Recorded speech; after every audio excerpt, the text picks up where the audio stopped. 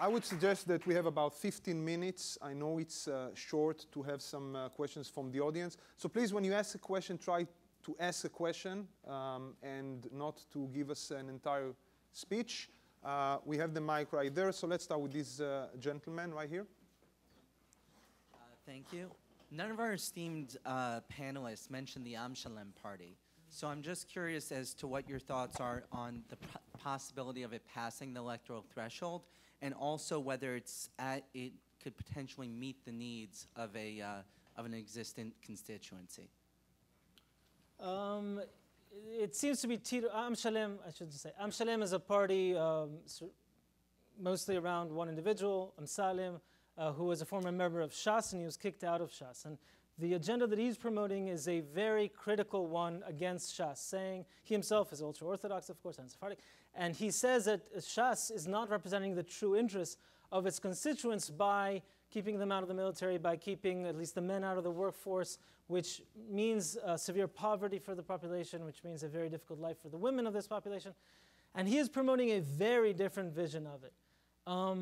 I hate to rain on the party. Many people find him appealing, and quite a bit of his support is probably not from the ultra-Orthodox segment population. There's something very appealing about him. It's a new face of Judaism, and it makes so much sense to people outside the community. I'm sure there are also people inside the community who support him. It's important in the sense that this is a message that is being said, and there are parts of it that make a lot of sense to people inside the ultra-Orthodox community itself. There's also a lot of murmur about some of the leaders, even Aryeh Deri, understanding that things have to change fundamentally, and there are already some changes afoot. Women, for example, and men, gaining secular educations, which usually were not part of the religious schools, is happening. It's already changing. So there are things happening. I think Am Shalem is sort of a symptom of that phenomenon, but I won't bank too much on Am Shalem itself, whether or not Am Shalem gets into the Knesset. It's an important voice. It offers us a very different image of what ultra-Orthodoxy can be in Israel, or could be in Israel, but is definitely not where it is right now. Would you like to add on that, Natasha? No, all right. So let's have the gentleman on the back, please.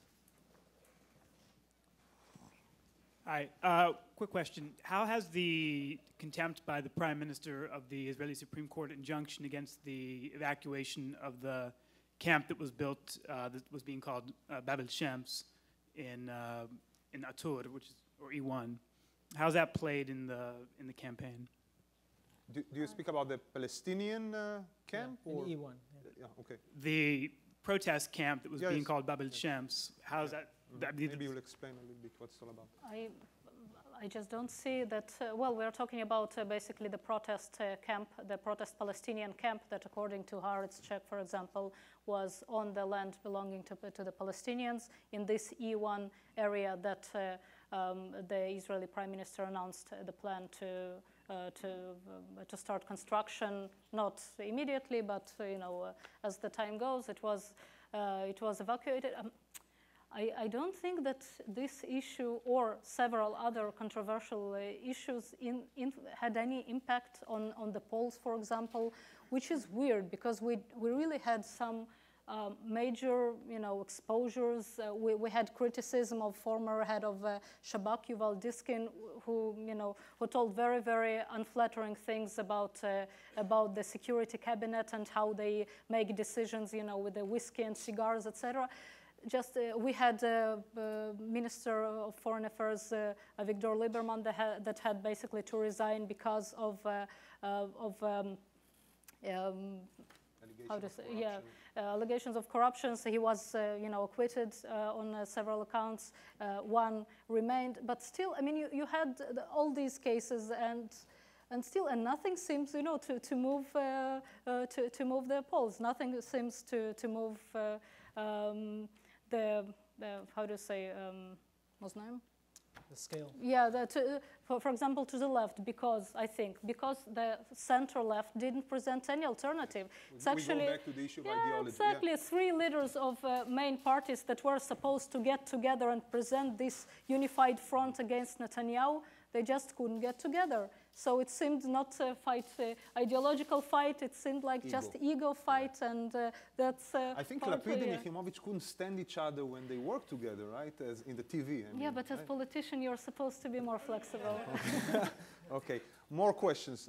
The gentleman here in the front, please. Yeah, right here. Yeah. Thank you. So far, when you talked about settlements, you talked about settlements in general, but I think that most Israelis make a distinction between the settlement blocks, which are basically consensus settlements, and the outlying settlements, which are not. And after all, even Clinton, his parameters, talked about Israel keeping the settlement blocks. The question is this distinction even reflected in any way in the election campaign? Does anybody make this distinction? Because clearly, if anybody talks about total withdrawal from all the settlements, that's against the Israeli consensus. And I believe that also those who say that Israel needs to keep every settlement also is against the Israeli settlement.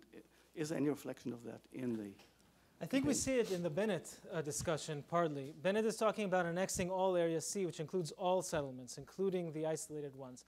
There are no settlements outside of Area C. The gentleman asked about E1, and I think this is part of the story. E1, although it is extremely controversial in the world, partly because of the topography of it, in Israeli parlance is considered to be part of the settlement block, and it is sort of the road between Jerusalem and Ma'ale Adumim, which is one of the largest settlements. And so in Israeli common perception, it is a very benign kind of settlement, even though in the world, even though all these governments have always announced it and not built there yet, because for the world, and especially because of the geography of the West Bank, this seems to be such a controversial issue. So, but as Moran and Natasha mentioned earlier, the Palestinian issue is almost a non-issue. Settlements, E1, certainly the protests. There is, under the surface, a lot of concern about unrest in the Palestinian territories. There's talk about a third intifada. What form could that take? Would the new stuff at Bab al-Shams, would that be a model for a new intifada? But by and large, Israelis, to be perfectly honest, Israeli voters are just sick and tired of the issue. They've been hearing about it forever. Nothing ever happens. The world yells. There's no one to talk to in their perception. Barak tried with Arafat. Olmert tried with Abu Mazen. They never say yes. And so Israelis say, all right, so we'll hunker down. We'll deal with the cost of living, or with poverty, or with Judaism, or with all sorts of other issues that have nothing to do with where the line will be drawn on these settlements or not. That's sort of for someone else. Until there is intifada. Until there will be an intifada. The European Union will try to press them for. In general, the right wing, as we mentioned before, has all these strange combinations. Right? It has the Russians and the Haredi and the right wing ideology and the Hawks who are security, but not. All these things are bunched together as long as they're not fractured on some of these issues. But if an intifada comes, or if the United States suddenly pushes on Palestinian issues, or if there's some dramatic change, then we may see some of these fissures come out. If Netanyahu finds that to deal with the United States, he has to give something on building, there are people inside Likud and certainly in Bennett's party who may not be able to stomach that at all. Yeah. They may not stay in any coalition. They did it to him in 99. They could, 98, they could easily do it again. Easily. It's much more extreme than it was in 98 in terms of the makeup of the parties in his potential right-wing coalition. So a movement diplomatically or a third intifada could really fracture things on the center-right. I'm not saying that as some hope. But then there might be a conflict. For example, Naftali Bennett, one of his most controversial remarks in these elections were his interview to Channel 2, I believe it was, when he said that if he will get an order, because he's still an officer, a senior officer, if he will get an order to evacuate a Jew from his home, he won't be able to do it. Jew or an Arab, or by the way. To be fair, Yeah, so later on he said it wasn't, a call to refuse order or anything like this, but he personally won't be able, you can paraphrase it or interpret it as you wish. But yeah, we have, let's have the two questions together, all right? So also you go first and we'll lump it together. And thank you. I would just like to build slightly on the question about Bab al-Shams and E1, because I think that was more of a rule of law question than a settlements question. And I think your answers were sort of indicative of a new normal in Israel, where the Supreme Court's will is sort of, the government will get to it when it gets to it. And I think Magron was an example of this, where they only barely evacuated. And I was wondering, with a new coalition between a Likud without any of the sort of classically liberal MKs, Naftali Bennett's movement, which is almost in its DNA sort of hostile to the rule of law and Shas, which has theocratic tendencies. Where's the rule of law going in Israel? It certainly, from the outside, doesn't look like it's headed in a good direction. Okay, and let a friend ask, and then we'll... Yeah, I have a question, one for Natan, one for Natasha. For Natasha, one of the things you were showing the ads, and you mentioned how one of those ads got taken off the air. There's one from Ballot that got taken off the air. But if you look on YouTube, they just blew up. How has YouTube and social media changed the game in the campaigns? And for Natan, I actually just got back from Israel myself for 3 weeks. And one of the things I noticed, two trends kind of going in different directions. Number one, Naftali Bennett's party, he comes from the National Religious Party. However, he has MKs in there that are not going to be religious at all. In fact, he talks himself about we can't no longer, I heard him speak, he said himself, it can no longer be a party for the national religious, just our sectors. We have to think, it's a problem for us is a problem for all of Israel. A problem for all of Israel is a problem for us. On the other hand, you have Yair Lapid's party, Shai Piron's number 2 on the list. He's a rabbi. You have the other parties, there's Chili Trapper from Labor. You have all of these other parties trying to get the this national religious vote. So what exactly, can you talk a little about that sector of society and where they're going in terms of to the right, to the left, and their parties themselves? Okay, the questions are clear? Rule of law. Let's start with the media. Okay. And move Well, on. with the media, well, obviously, the social media had has a very strong presence in these elections. Israelis are addicted, of course, to Twitter, Facebook, etc., etc. Some, there is, for example, former Mariv correspondent in Washington, Tal Schneider, where her political blog, which is totally independent, is now very, very popular. She's, all over TV shows, etc. But when you see, I think every politician has a Facebook page, etc. Some of them are having debates among them on their Facebook pages. They're still quite polite. In Knesset, sometimes it's much less polite. But, I think Maybe after these elections, we'll have dislike on yeah, Facebook, exactly. right? Yeah. No, but I think the good indicator of where exactly is the place to influence, good example is Stav Shafir, which was one of the leaders of the tent city protests, that suddenly, they joined the Labour Party, and in their ads, she's saying that, we will continue in Knesset what we started in the streets. So Knesset is still the place where actual decisions are made. And on the rule of law, maybe? Well, it's a complex issue, and I want to do it justice. There are, I think, two sides to it. On the one hand, there is something deeply troubling about a long trend erosion of respect for the Supreme Court. Menachem Begin, the leader of the Likud, is very famous for saying there are judges in Jerusalem, judges in the biblical term of shoftim. They're judges in Jerusalem, meaning their word, although they were perceived as leftist, elitist, Ashkenazi, anti-Likud, their word is final. That has eroded dramatically. Trust in the Supreme Court has changed, and it is certainly true with the outposts and the settlements.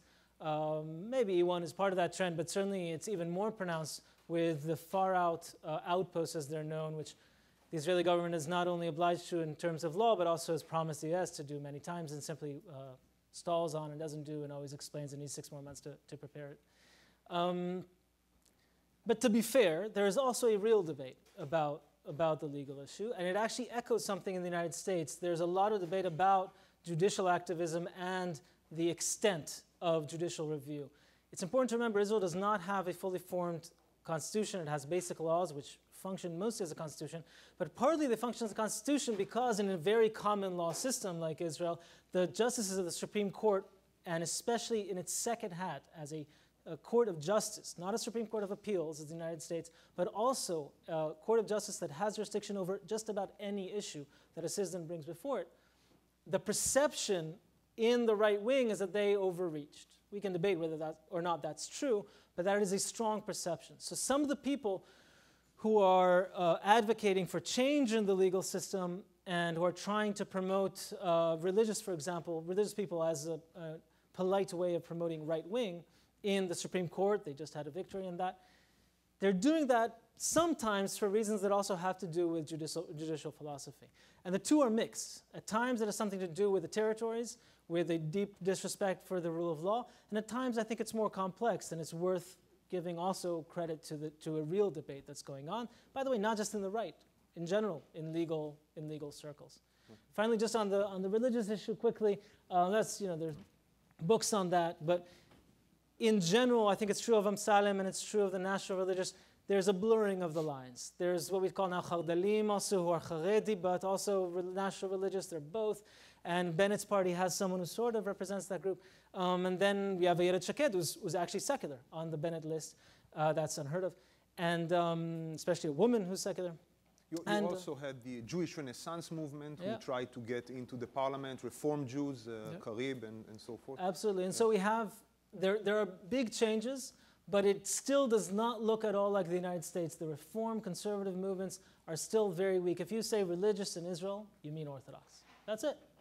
And for most Israelis, even secular ones who don't believe, what they don't believe is Orthodox. Although they started actually, I think, rallying people to vote in synagogues this time, the reform and in conservative movement, it started. They also kept, kind of some distance from politics. This time there were some places that they said that you actually need to go and vote, and because we need to influence the situation. By the way, we almost missed the Green Party on the verge of getting into Knesset, which is like, this is off the agenda for years because of security issues, social issues, but climate change, and those guys even threatened, I think, to expose members of Knesset who smoke marijuana. So this could be very interesting. If you are really you want to laugh, you just have a look into the different parties that are there. I think there is a representative for everyone from